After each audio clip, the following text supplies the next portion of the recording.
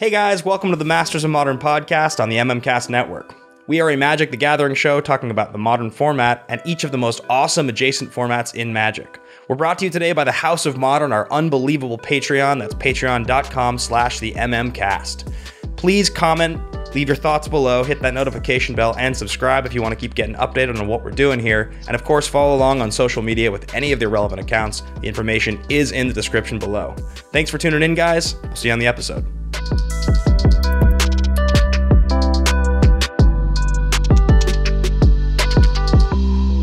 Welcome, kind of back to Masters of Modern. I am your host, Alex Kessler, here with a guest host, Mike Lawton, and you'll notice that we're in a different location, and we're recording this through the power of Skype, which hopefully Marshall will be able to edit down so it's just our faces and not all of this extraneous Skype buttons that are around. And if it doesn't happen, then you don't know.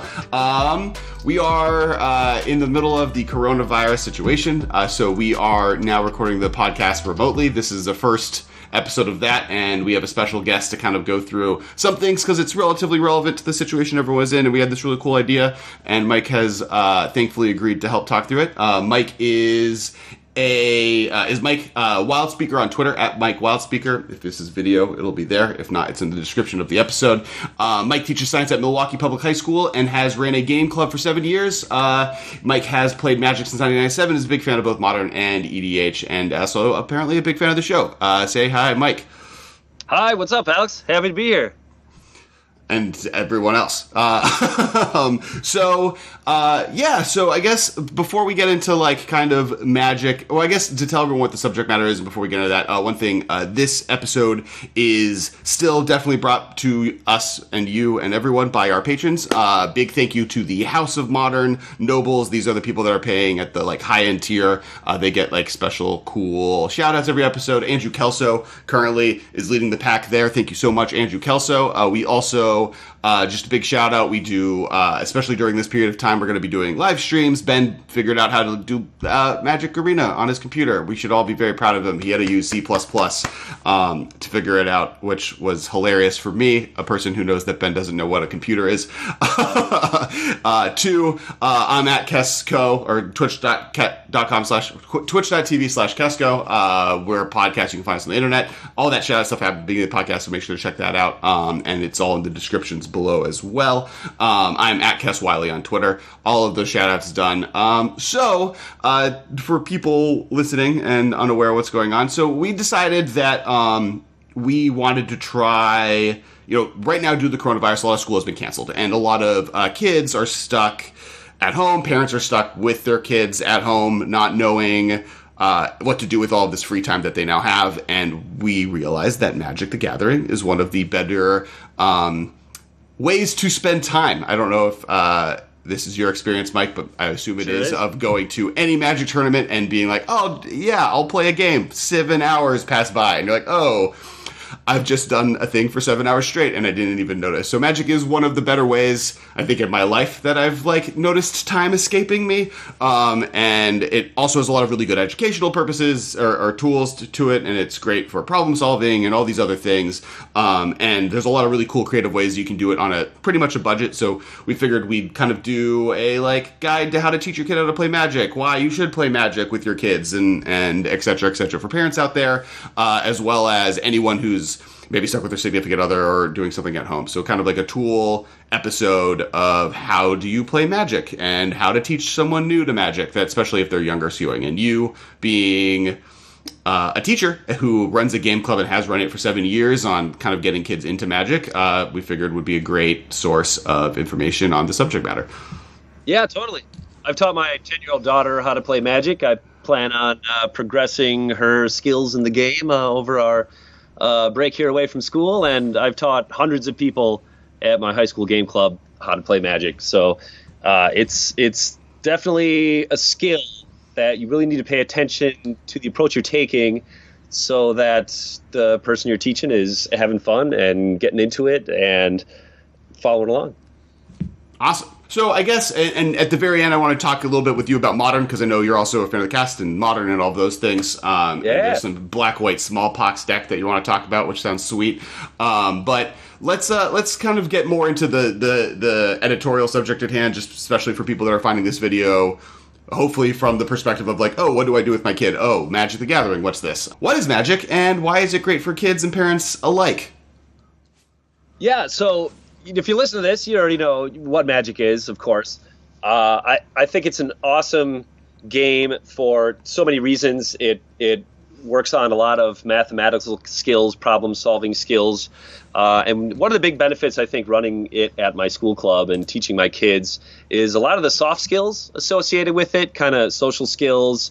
It's a competitive game, so it's has all the benefits of tenacity and problem solving and self-improvement and the always improving mindset that you're going to get a lot out of as a competitive pursuit, or you could take it, as a casual pursuit in a way of self-expression. You can design the heck out of your decks and really get into the art and the Vorthos and any of those kinds of things.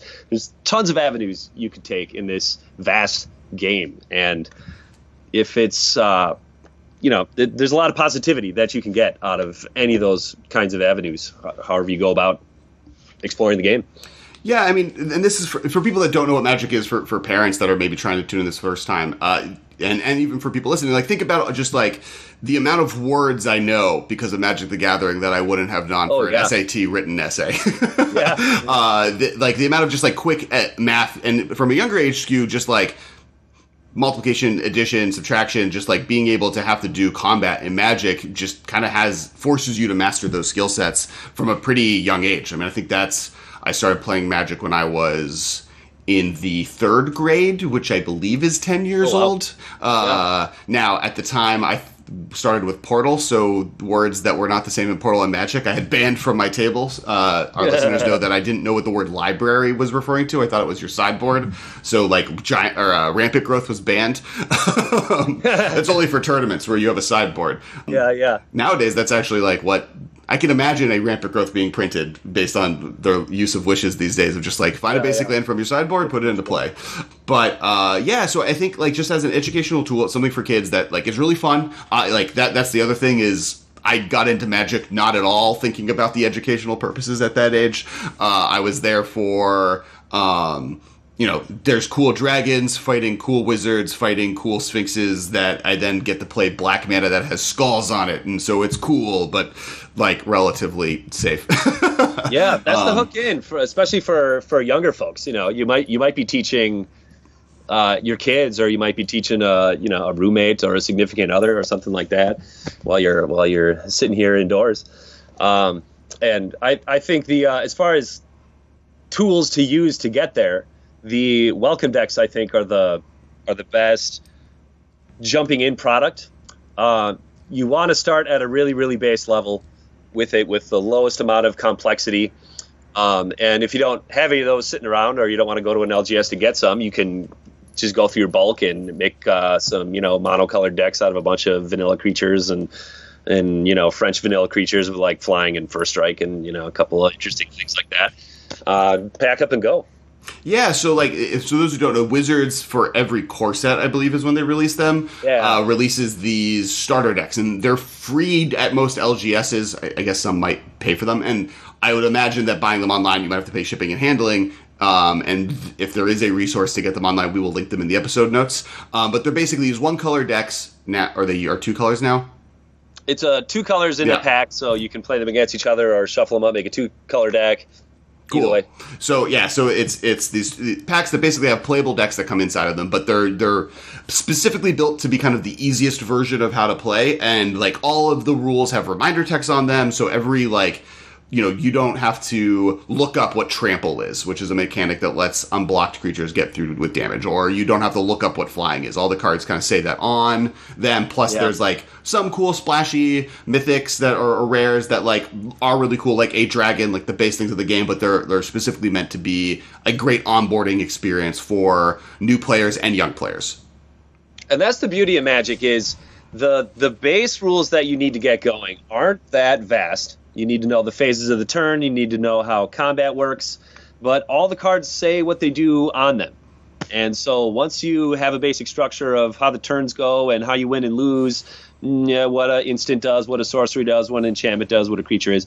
Once you got that, you just go, right? And as every card explains what it does. So new turn rule situations come up and you figure those out, but every card is always saying what it's doing on there. So you don't need to have this huge compendium of knowledge. It's not like a Dungeons & Dragons book worth of stuff that you have to have, in order to just get rolling.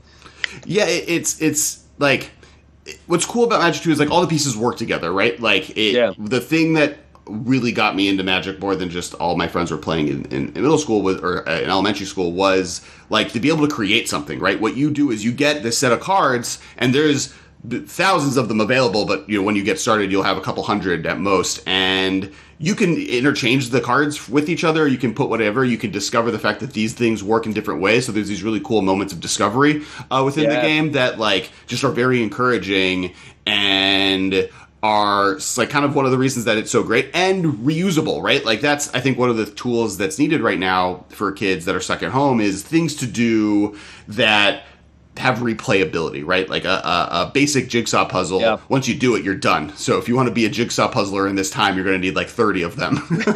But Magic, once you're done with your first couple games with the deck you made, you can take those cards apart. You can take the red cards from one and combine them with the blue cards from another. Or you can buy more packs like online. Those resources, I believe, are still shipping.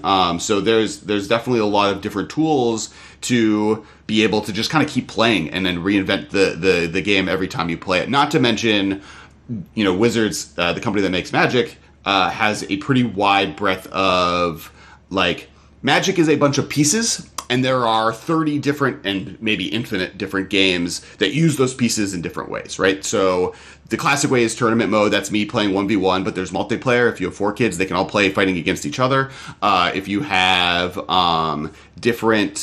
if you have just one player, or if you have 2 players that are playing each other, but you only have a couple packs, there's ways to play with those products that are different than you necessarily play Constructed. There's Sealed, where you take 6 packs all together and shuffle them together. There's all these different ways, depending on even on which product you pay for or you're able to get your hands on to play. And, like, when I first got on the Magic, I just got a bunch of bulk, and me and my friend just, like, grabbed the cards we liked from that bulk, and bulk is a term for just, like, random Magic cards, and just, like, built decks out of that. So there's not even, like, a structure that, like, if you're not playing tournament level whatever, you can't play. The largest category of players in the world is people that are just like, these are the cards I own, and I'm playing on my kitchen table. And right now, we are all playing on our kitchen tables. You don't need to get too hung up on the formats and what is legal in that. Just get a bunch of cards, have fun making new decks out of them, putting them together, rearranging them, and just play with what you got, whatever that is. If it's a big, vast collection, or if it's just a few hundred cards, then it's everything's interchangeable. You can play with what you got and change around what you got, and just it's infinite. Now, if you're going out to a store, you're looking on like Walmart.com or Amazon or wherever we can buy product at this moment. Obviously, the welcome decks are like a first great onboarding tool, though. If you can't get those, just like any amount of packs, just buying 10 of them and shuffling all the cards together will probably get you pretty far. I will say, if you could find core set based product for new players, those are sets that are generally designated towards beginner players versus something like the most recent set, which is Theros Beyond Death, which has slightly more complicated mechanics in it. After those intro decks, there's these upgraded Planeswalker decks. So these are products that are next, like your first deck that you buy is this insular item. These are things that come with the flagship characters of the story, Planeswalker cards. So there's these big, cool, flashy characters. And are kind of the characters that you'll start seeing in more and more card art as characters get into it, so it gets you really into the story and the world that's in Magic. And then from there, you start kind of building your own and taking all the cards you get from your starter decks and the packs you open and your Planeswalker decks and any other packs you get or random cards you're able to find. There's a bunch of places selling bulk right now for this purpose. Yeah, so there's a lot of tools out there to be able to get started, and then you get into the world of creativity, right? This is my favorite part of Magic, which you can build whatever you want.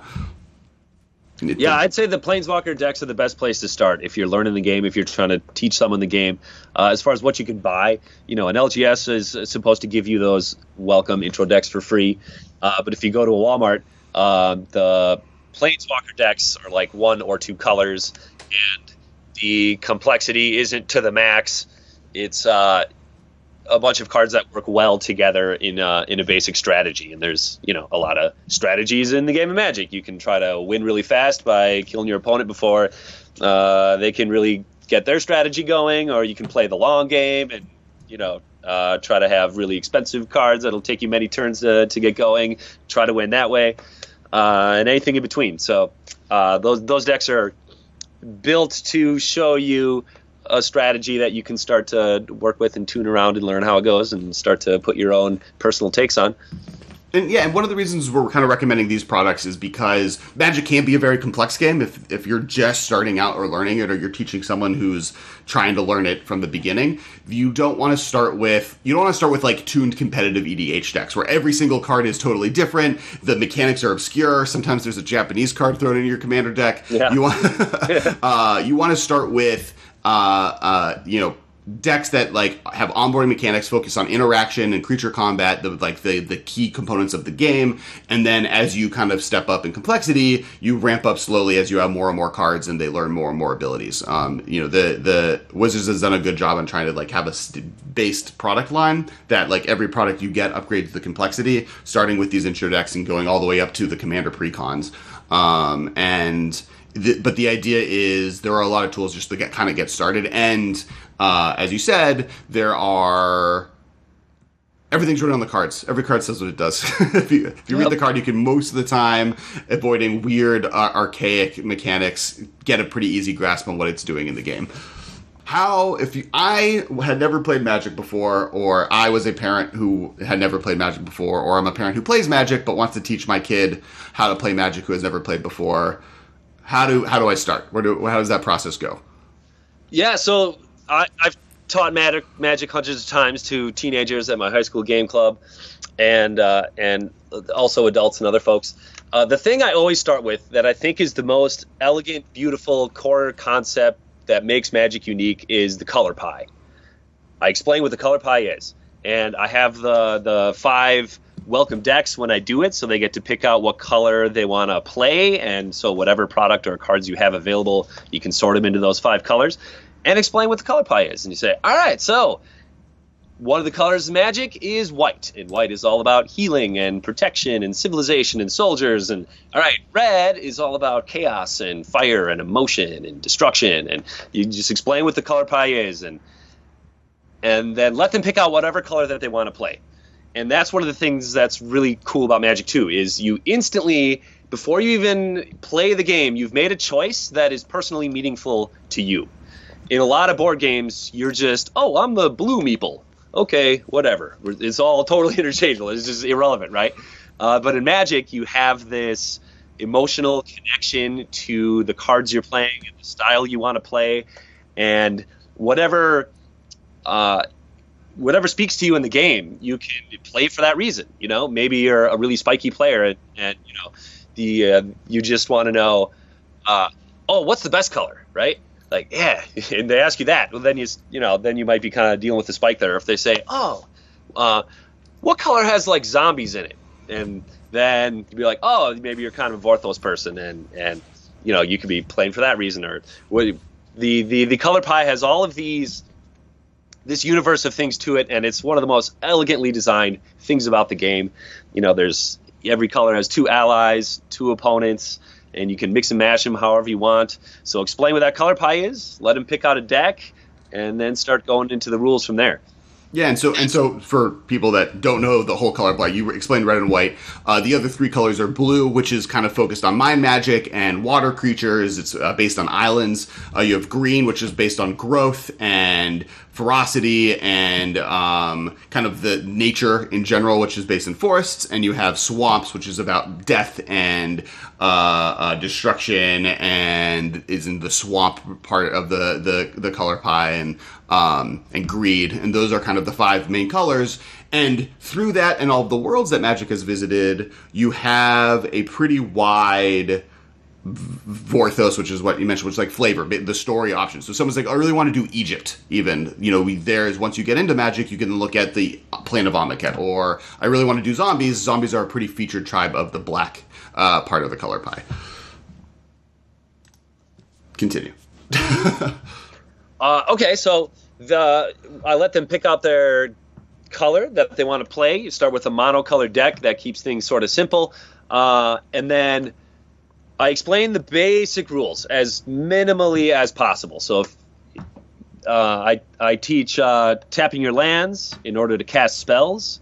I teach how combat works, which is probably how you're going to win or lose the game, is by attacking with creatures and taking damage, bringing their life down to 0, or vice versa. I explain the phases of the turn. And even in that, I skip a whole bunch of stuff. There's a phase called the upkeep. I just skip that because it doesn't, don't teach it until it comes up, right? Draw your card. All right, put down a land. Now you can use that land to cast a spell. I can maybe attack you if I want to attack you, or just sit back, and then I'm done. And I skip anything that is not important to just get you going as quickly as possible. It shouldn't take you more than 5 or 10 minutes for those first set of rules, because your attention span is not going to last for much longer than that. You're not going to remember all these nuts and bolts of the game, and you're probably going to get bored. And if someone's just explaining you rules for 30 minutes, you're not really having fun, right? And so you're not going to be into this game because you're just getting bored, and it just seems overwhelming. So teach these super basic things, and then just go. Just play an open-handed game, and explain everything kind of only as it comes up. Yeah, I think that's something that's really important and something I've done badly in trying to teach people Magic in the past is there's a lot of minutia that can be learned about it. There's a lot of depth that you can get into. You don't need any of that when you're learning. You kind of you draw a card at the beginning of a turn, you can play stuff, you get to attack, you can play stuff, and then that's the end of the turn. Like if you have those 4 basic modes, you're good on the basic ways of how things happen. The combat you can get into, here's all of the different keywords and here's all of the different things, but in reality you just need this is power, this is toughness, you say you're going to attack, right? And you're going to block, and that's all you need. And resisting that urge to also teach strategy, being like, oh, you should attack with that, or you should play this card right now, is also something I've learned is not what you should be doing, because people will learn those things. That's part of the fun of learning how to play this game, is discovering those strategy moments. But when someone is telling you how to play, you sap a lot of that fun out of the game. Yeah. A real danger is over-explaining what your opponent should be doing, the learner of the game, as you're teaching them the game. Because there's so many things you could be doing that's obviously a suboptimal play, but nobody likes, kind of taking the back seat and you take the wheel and make all their choices for them, because that's the best thing to do. So one of the strategies I like to do is really over-explain everything I'm doing, and then just let them make whatever choices they want in the game, and then explain their consequences and let them sort of revise their decision or backpedal and redo whenever they want. So on my turn, I'll say, okay, I'm going to attack you with this angel that has flying because you can't block it and you have no choice but to take the damage. But I'm going to leave this soldier untapped. I'm not going to attack with that, so that one can stay on defense. And I'm just way over explaining everything I'm doing. And they're sitting there watching, seeing the strategy, and going, oh, okay, yeah, cool, I see that. And then they get to their turn, and say they swing in with something that you can block and kill, and they're not going to benefit, and so just don't tell them they should do that. Don't tell them when to attack or block or what spells to cast, and just let them go in there and make mistakes if they make mistakes, and say, okay, well, I could block this creature and kill yours, and I don't lose anything. And then let them think about that. Okay, I guess I won't do that. And nobody likes being bossed around, right? That's no fun at all. Let them just make their own choices and explore the game on their own, and over-explain what you're doing and use that as the main teaching part. I would say the 2 coolest parts of Magic are choice and discovery. We've talked a lot about both of those at this point, but to kind of reiterate again, you can choose which color you're playing. You can choose it literally down to every single card in your deck. And you get to discover, as you play these cards together, cool interactions. The amount of times I've played a game and I've put 3 cards into play, and I'm like, oh, this goes infinite. Yeah. Or I just broke this. I win. Always feels great. Every single time that's ever happened to me was awesome. Or I felt bad because I killed 3 people going infinite, I guess. Yeah, sorry, Kyle. But I do think that just the ability to discover as you're playing and learn is this is a game that makes that feeling feel great, because when you learn things, it makes you better. So the rewards are there to get better at learning, even versus what in other things where it's I did my test, now I feel I don't want to learn ever again. In Magic, it's by learning that these 2 cards are good together or that this card is bad, I win more. Yeah. So just let it happen organically. Just let them ask questions as they come up. Don't tell them what to do. That's so easy to do because in a lot of games it's clear what the decisions you should make are, but just let them make their own and learn as you go.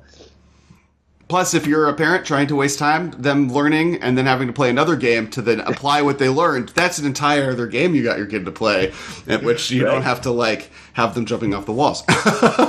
So once you're at that point, what are the next step as far as rules goes after base mechanics, the colors of Magic, and costs of cards and tapping mana to pay for them? Yeah, you just gradually increase the complexity.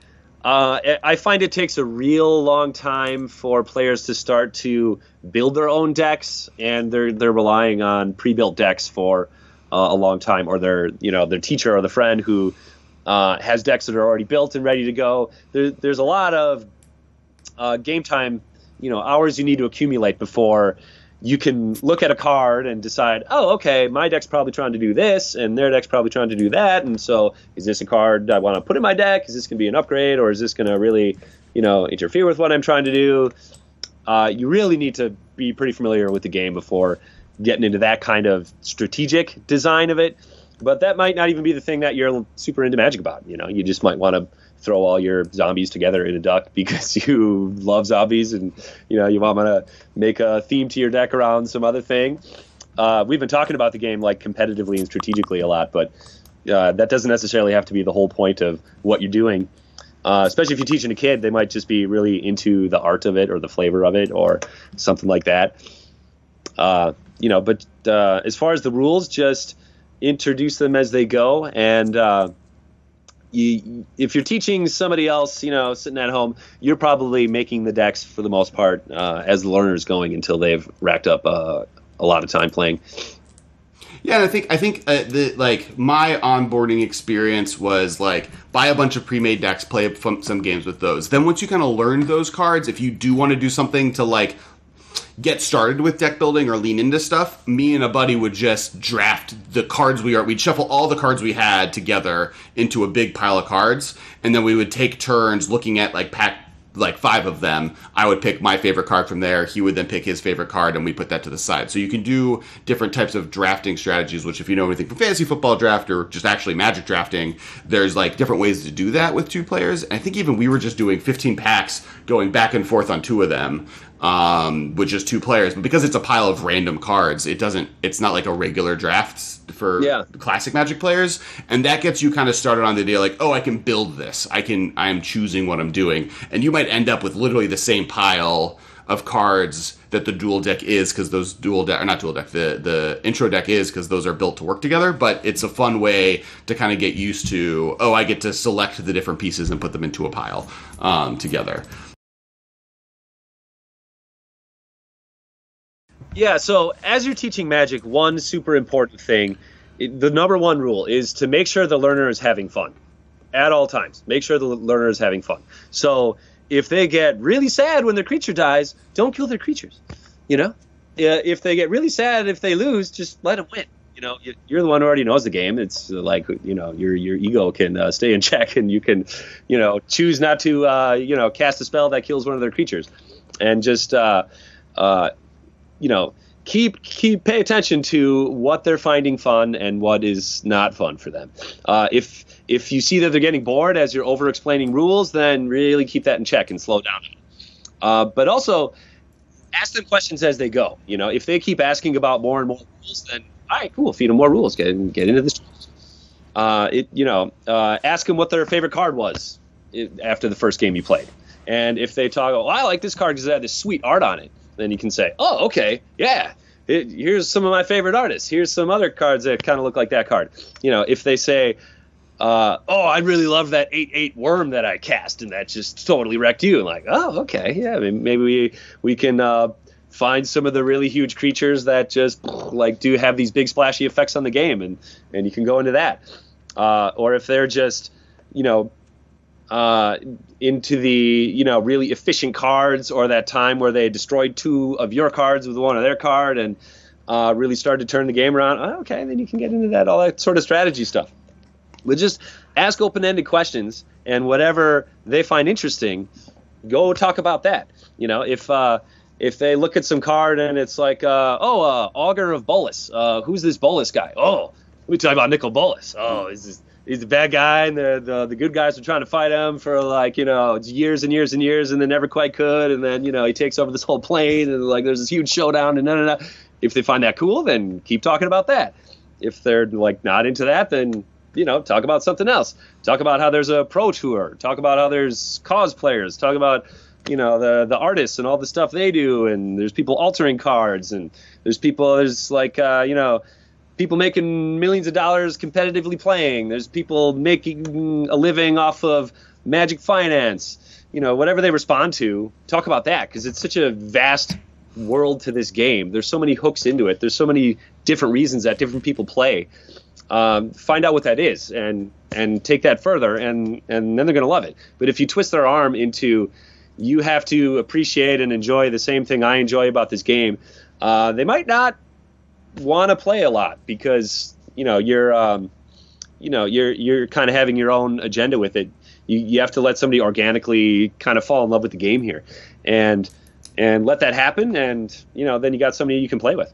Yeah, there's so many different ways to play and enjoy Magic, and realize that every person that you play Magic with has come to the game at a different angle, likes it for necessarily not the same things that you like it, and realize that when you're teaching this new player, they are that person, right? They're someone else, and they might like even though I love graveyard strategies where I can bring creatures back from the graveyard and using that as a resource, this other person might not want to even think about their graveyard ever again, but really likes the story and wants to hear about War of the Spark and how the Avengers of Magic defeated the Thanos of Magic. Or they might want to hear about MTG Finance. Maybe they're 12 and just really into making money, which my younger brother is. And it's oh wait, you can play the market and trade people for cards, and then you can trade up and gain value. There's so many different ways and avenues for different people to get into Magic, that remember that, that's the easiest ways. Finding the thing that this kid or this person you're playing with who's never played before is enjoying the game from a base level, and then lean into it. Yeah, it's a collectible card game. I mean, how many things are kids into just because they're collectible and for no other reason? And that's a huge component of the game. Even if you might not even ever have to play, you could just collect the stuff and organize your cards and do this or that with it. Magic touches so many different things that people are into, which is why it's such a vastly successful game. And I guess on the reverse end, Magic is also a great game. Say you're a parent and you're listening to this out of the dark, and your kid likes Pokemon or likes Yu-Gi-Oh, but you don't play Magic. You're just learning about this all right now. This is probably a game that you as an adult will enjoy more. Many adults play this game in a way that is extremely gratifying, that you can then connect with your kid on, you play Pokemon cards, here's the next step up from that. Here's the next step in that direction, the more advanced version of it. Or you play Yu-Gi-Oh, here's this other thing that I can get into with you. Or Yu-Gi-Oh and Pokemon are games that you can play. I've definitely downloaded the Pokemon card app and spent a week just playing that game instead. So it's definitely also, if your kids are playing these type of games, it is a game that you can play yourself. This is something that you can get into. On the reverse end, don't just force your kid to play Magic. Look at the games that they're playing and participate in what they're doing. All right, the next thing I do want to talk about is Magic Arena. So for those who don't know, Magic released a digital client. You can play it on any Windows running computer version of Magic, and it's kind of everything that Magic has, but in a computer form. And it's a useful tool in a few ways. One, if your kid is digitally focused, which I know a lot of kids are, it's a easy way for them to learn. It's maybe an easier way for them to learn because it teaches someone how to play Magic when you get started the way that video games and tutorials teach them. So it's a little bit of an easier onboarding process, especially if you're having trouble getting them figuring out how to explain the rules as best as possible. It's a computer game built to teach someone how to play Magic. It's also good, say you have an only child, or you don't have the time to play Magic, or if you're by yourself, Magic Arena is also a cool tool that's out there to let you play. I mean, they use one of the things that started kind of this renaissance that we're in Magic, right around M10, the core set that came out in 2009 was it launched with a game called Duels of the Planeswalkers that was on Xbox stores. I think you could still get it on the Xbox store or PlayStation store. And that was a very simplified version of Magic meant to be kind of an onboarding experience to the game, and was very insular. There wasn't a lot of deck building. You kind of just like unlocked cards based on certain characters you'd play and then play against different characters. But it was built to teach new players how to play the game, and Arena has taken a lot of lessons from that version of the game and implemented them to onboard people into Magic. One of the great ways to like kind of get kids to get started with Magic, and then you can get into the world of paper Magic, which even off of that, like, oh wait, you can play with these things I'm playing digitally, but in real life I can like hold them and play with you, Dad, or Mom, and or sister, and or brother, and or significant other, and so that's definitely kind of one of the things that allows you to, in a free to play way, get into Magic, and in another way to kind of play it that is pretty accessible right now. That's the end of the Magic Arena section of this podcast. Unless you have anything you want to add. I got kind of an interesting point to make about even if you don't succeed in teaching the game. Yeah. So if you're trying to teach somebody Magic and they don't take it and go running with it, just remember Magic is not for a lot of people. I teach Magic the Gathering every year at my high school game club over and over. Kids come through the door and I teach them this game and I give them some cards, and a significant amount of them don't come back, and that's totally fine. And even if that happens, you haven't failed at anything. You might have just planted some seeds that sprout later. A lot of people learn Magic somewhat, and then months later, years later, get back into the game because they have this familiarity with it. Hopefully they had a good experience with you, and they have good memories of kind of learning the game, and they think it was kind of cool. Whenever I teach somebody Magic, I always give them cards. They have then this artifact of this experience of the game. They're probably never going to throw them away because they realize it's a collectible game and they're cool looking, and they'll hold on to them. And so it just increases the chances that they might pick it up later on. But even if they never do, they at least have an appreciation of what Magic is.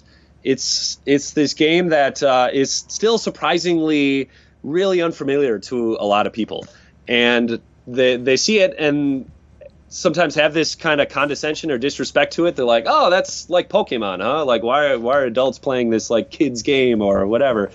And it's because they haven't interacted with the game at all. If you play a few games of Magic, you quickly realize just how complex and challenging this game is. Nobody looks at chess and just writes it off like, oh, I could do that, whatever. Nobody looks at the World Series of Poker and says, oh, that's easy. Yeah, you're like, whatever, I could, but people look at that like Magic and write it off. And if you've played the game to any extent, you'll realize what's cool about it, how challenging it is, just how difficult it is to be on the pro tour, just what it takes to design these cards and these sets, and how beautiful the artwork is that goes into it, and why people can get so interested in this game and participate in this big community, and they'll have a much greater appreciation for that. And that a few things that you mentioned. One, parents of the world that are listening to this, don't throw your kids' Magic collection away. If they give up on Magic, just hold on to it. The amount of kids' collections that I've gone through as an adult with like, oh yeah, my mom saved this in a shoebox from back when we played in like 1997. I'm like, oh well, there's $10,000 in this box. And so don't throw kids' collectible card games away. They end up actually being worth something possibly in the long run. Second, Absolutely. I mean, I would even say, you know, the onboarding process for me kind of matches that, right? My dad, there's people of the podcast that normally listen to know this, but my dad was is in the toy industry, or was in the toy industry, and worked at a Fifth Avenue in New York, on the same floor that Wizards had their booth, or had their offices in New York, before they got by Hasbro, and they gave him a bunch of product, and he came back, and it was like, I was 7, I think, at the time, and he was like, here's a bunch of free stuff we got you, and I was like, I don't know what any of this is. I like looked at it, I was like, it smelled like, oh, this is weird, it's like old magic book looking cards, cool, okay, and I put it in a closet. A year later, the older kids in the 4th grade were playing when I was in 3rd grade, and I was like, oh, I have those. Nice. And I showed up with like, you know, cards from 2 years beforehand that were like whatever, and I was like, oh, I have like way better cards than everyone. This is dope. So like, even if you teach your kid now and it's just like a cool memory of like them learning a game with their parents during the coronavirus lock-in, but then 5 years from now it becomes a thing that kids are doing in school and they like know what it is, or, you know, just that is part of the onboarding experience for Magic, is learning, like, you know, learning the base level of the game, and then sometimes it maybe becomes relevant. And then the other thing is, you know, even in a smaller or a grander scale, we talked so much about, you know, when you're teaching them how to play Magic, notice what they like about the game. Is it the art? Is it how you play? Is it combat? Is it more they like figuring out a puzzle in front of them? Is it the deck building? Is it the trading aspect? There are other games out there that say that if they don't like Magic itself, but they like these specific features, there is a ton of activities and other things that borrow from Magic, or Magic has borrowed from, that then are out there. There are deck building games that are just board games about deck building. There are combat-based battle games that you can buy that are just about that. There's, you know, and obviously if they're interested in the story, there are books in Magic. There's books outside of Magic. There's fantasy properties that are out there written by some of the writers that write Magic story. And so there's just, you know, it's a great tool also as like almost a litmus test of like, what's next? I just played this game with my kid. I just played this game with my significant other. We're stuck still in this house for days. What do we do next? And depending on what they're interested, there's other games, there's other stories, there's other activities that Magic is a great kind of like cross section of 80 different things that maybe you can lean into, not just in the game of Magic, but also outside of Magic.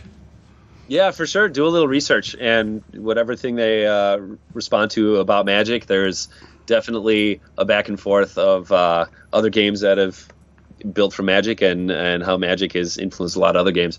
And message us. I'm at Kes Wiley on Twitter. I will answer 99% of people that tweet at me. If you are like, hey, my kid really liked dragons in Magic, but like was a little young maybe for the game, or didn't know what to do with it, but is there like dragon stuff out there that I could like throw at them? Not physically throw at them. Dragons are big. Or, you know, I 100% made available on Twitter at all times. I'm addicted to it, and now that we're stuck in houses, I will be more on it than I used to be. I'm assuming same. You're at Mike Wildspeaker. The name should be right there, depending on how editing works. And absolutely, like, if you have any questions or any ideas on how to onboard kids, we'd also love to hear different ways you got them to kind of learn how to play Magic.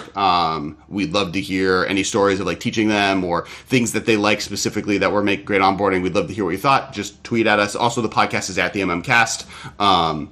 Anything on Twitter. We have a Facebook group that is also probably generally a pretty welcoming place, as long as our mods are doing their job.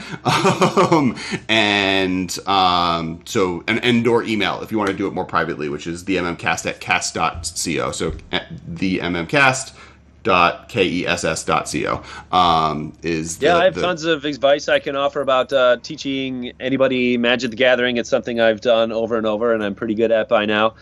And at my game club, I also have kids playing all sorts of tabletop games and Dungeons and Dragons and stuff like that. I love talking about all that stuff. The last thing is big shout out to Magic Kids MTG or Magikids.org. Yeah, they're a charity that collects people's bulk Magic cards, which are just cards that they accumulate that they don't necessarily want, and they pick those up and they turn them into shippable. Yeah. Shippable units, and I've talked to them, and they've sent tons of cards to my school, and they've even packaged them up into ready-to-go decks or ready-to-go instant collections where you can build decks from. And so they're this awesome charity. If you have cards you're sitting on you want to get rid of, you can send them their way. And I believe I saw them on Twitter saying, hey, we'll ship anybody cards that just wants to get into the game. Just hit us up, let us know. Yeah, so they've sent huge packages to my school, but it sounds like they'll send them just to any old residents just to spread the love of the game. Yeah, they're definitely a great resource for this whole onboarding process that we talked about, especially because I don't know, because LGSs are normally the ones that you would get those free packs for starter decks, and I don't know how long every LGS is going to be open at this moment, but Magikids.org is a great resource for kind of onboarding people, and also all Magic community members that are more ingrained, that are our general listener of this podcast, especially because we're like on the higher end of like, you just have to know how to play Magic to listen normally. Yeah. Like definitely if you have bulk to send them right now, if you want to go check them out, definitely see what they're doing, any help to them, especially, for this whole conversation, they're a resource that'll definitely help people out. And if you have extra bulk that you don't need, or I think they even take some amount of cash funds, like anything you can throw their way, obviously they're going to be a great onboarding tool for people, and also just a great charity in general. They do a lot of different charity work. That's just the Magic Kids side of them. All right. Awesome. Thank you so much for being on, Mike. This episode, I really wanted to get something out this here. I have a toy company. We make stuff for kids, from dropped up balls to ice hoops to kind of other content. We're a toy company that like active play. And one thing, we have kind of, an audience there and an audience on this podcast. And I wanted to get stuff out there, like what to do with people's kids when you're at home locked in quarantine. It's a weird time, and Magic is one of the things that has brought me a lot of happiness. And thank you so much for coming on and working with me to kind of teach parents and kids and significant others and anyone out there how to get people into the greatest game in the world. My pleasure. You could make sure people listening to subscribe. If you're on iTunes, go leave a positive iTunes comment. If you're here and you're watching video, please comment below. I'd love to hear some cool stories where you've taught someone else how to play Magic, or any other tips and tricks that maybe we missed on how to get people into Magic. We'd love to hear your stories there. Also, make sure to follow me on Twitter. I'm at Kess Wiley. Mike? I am at Mike Wildspeaker. And the podcast is at the MMCast. Also, make sure to follow the other two hosts of the podcast, Ben Bateman at Ben Bateman Media, and Michael Grothy at Duddard, I spell this wrong every time. Dudardd. Maybe a 1. There's all the social below. Sorry, Mike. Or both Mikes. Make sure to let us, and check out also where is it? Magikids MTG, magikids.org as a great resource. And then also below in the description of this episode and at cast.co/the there will be a whole guide on different ways to get kids into Magic, and ways to kind of get those products, links to stores that are still delivering, etc. And then last but not least, Mike, where can people find you? What are you working on? What are ways people can interact? Yeah, I'm at Mike Wildspeaker, and I'm out there tweeting about the goings-on of my high school game club at a Milwaukee Public School. And, follow me or DM me for my hot takes on the Magic community. And you can support us by sending your old bulk cards or any other leftover Magic stuff. And you can give a kid their first deck, their first playmat, their first D&D book, or any of that kind of stuff. It'll make a big difference to them. I'd appreciate it. And last but not least, I will be Twitch streaming somewhat regularly during this quarantine, so follow me at twitch.tv/Kesco. And if you can't find /Kesco, look up the other things, but I'll link at that in future episodes. Twitch.tv/Kesco. Thank you so much. Thank you, Marshall, for editing this video. It's a little bit more chaotic, and hopefully this all worked. I recorded it in many places. And everyone stay safe. Have a good day. This has been a production of Time Traveler Media, sending podcasts into the future.